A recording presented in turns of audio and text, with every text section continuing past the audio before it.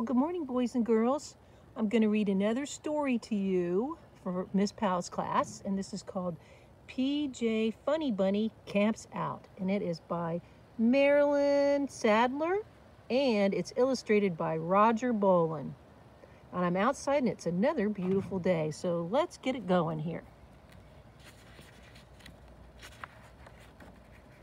Okay, here's our title page. PJ Funnybunny Camps Out by Marilyn Sadler and illustrated by Roger Bolin.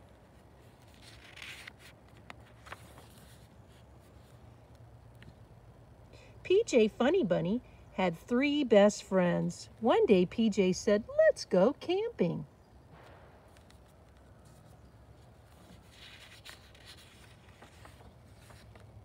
PJ packed a tent. Richie packed 4 sleeping bags. Excuse me, it's raining, blowing outside.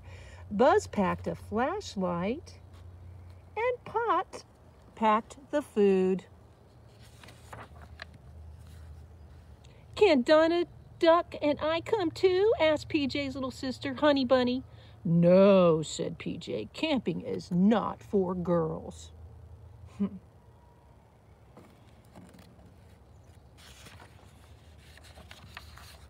Then PJ and his friends set out. They hiked through the deep woods. They hiked across a wide river. They even climbed a high mountain. Richie was tired. He let go of his wagon.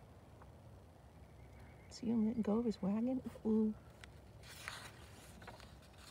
Bump, bump, bump, bump. 4 sleeping bags bounced down the mountain.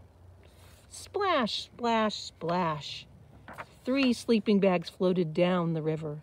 "Camping is hard," they all said. "Camping is not for girls." I don't know about that.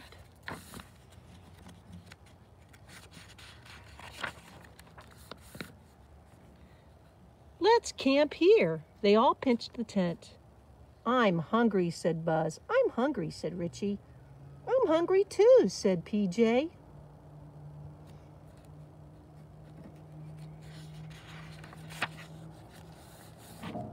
Potts was not hungry. He had eaten all the food. Soon it got dark. PJ told a ghost story. It was such a good story that PJ even scared himself. "It's a good thing girls aren't here," he said.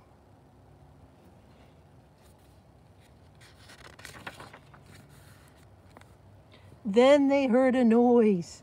Boo! It sounded like a ghost.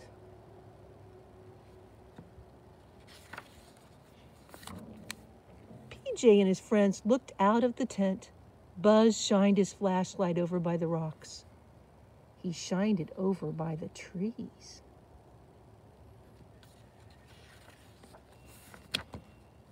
He shined it over by the 2 ghosts standing. Oh my God, ghosts!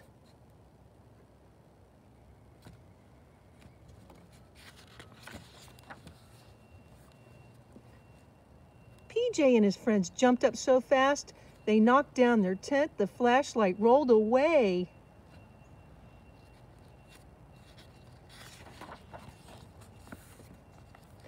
PJ and his friends ran down the high mountain. They splashed across the wide river. They ran through the deep woods. They ran all the way to PJ's home.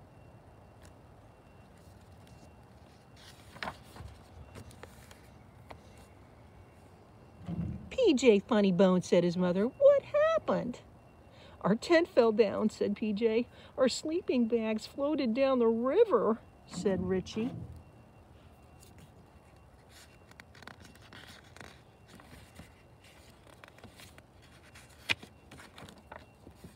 "My flashlight got lost," said Buzz. "We ran out of food," said Potts. But Honeybunny and Donna knew the truth. Do you? How about that, boys and girls? I think the girls do. Okay, that was a cute little story. PJ Funnybone Funnybunny Camps Out by Marilyn Sadler and illustrated by Roger Bolin. Have a good day, boys and girls. I'll see you again soon.